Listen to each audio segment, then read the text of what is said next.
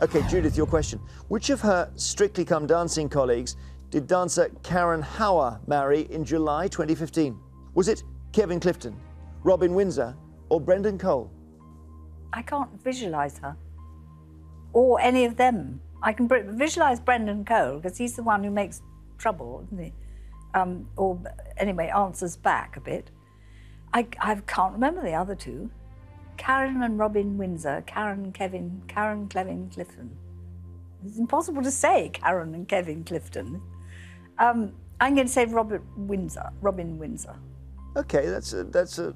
It's easier to say. Well, it's an approach we haven't seen you use before, which is that if the two names combined make a tongue twister, it can't be the right answer. Well, it might be true. It's true. They might have been put off each other by the letters that begin their first names. That's true. It's not what happened. It is Karen and Kevin. Karen Hauer married Kevin Clifton. So